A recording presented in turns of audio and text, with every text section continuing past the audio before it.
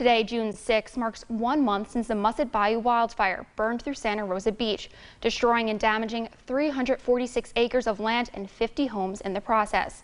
Authorities tell us the fire started at a mobile home on Mussett Bayou Road, and it quickly became out of control, jumping Highway 98 and damaging the landscape of Santa Rosa Beach in the process.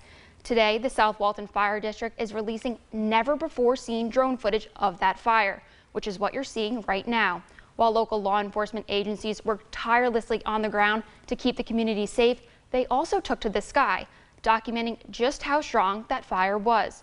First responders say it's up to us as a community to play our part in making sure this doesn't happen again. If we don't take the precautions as homeowners to do everything that we can, then all we're doing really is just increasing the odds. Forestry has some really great guidelines, and unfortunately a lot of people don't follow them. And the biggest thing you can do is not burn if you don't meet the setbacks.